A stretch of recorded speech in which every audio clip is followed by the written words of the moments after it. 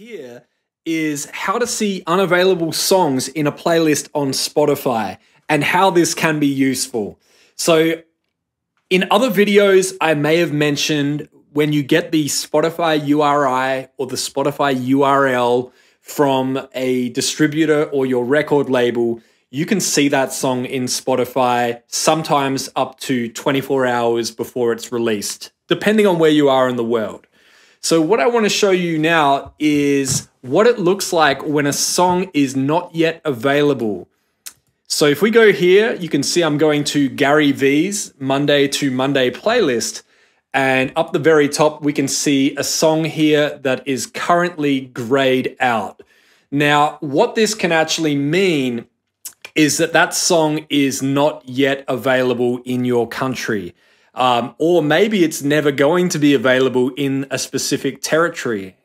So what you can do with this is if you have a song that is coming out, let's say it's Thursday right now and the song is coming out tomorrow on Friday, what you can do is you can actually enter the URL or the URI for that song into Spotify's search like so, press enter, and you will see the song is here, but it is grayed out.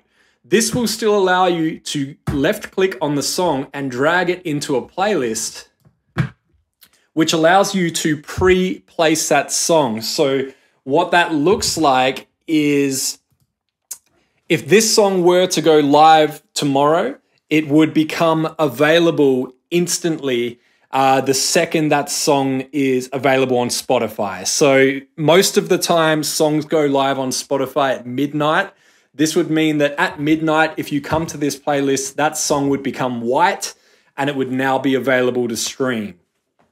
Now, this is useful for sending a song to a playlist curator before the song is live.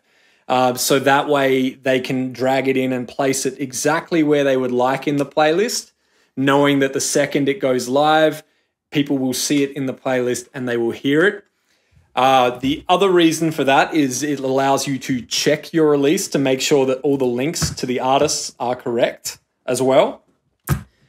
And it also allows you to have a look at New Music Friday in other countries and see what songs are in there before you can even hear them yourself. Obviously, that's the equivalent of having a friend in another country and asking them to show you, but it just allows you to see for yourself.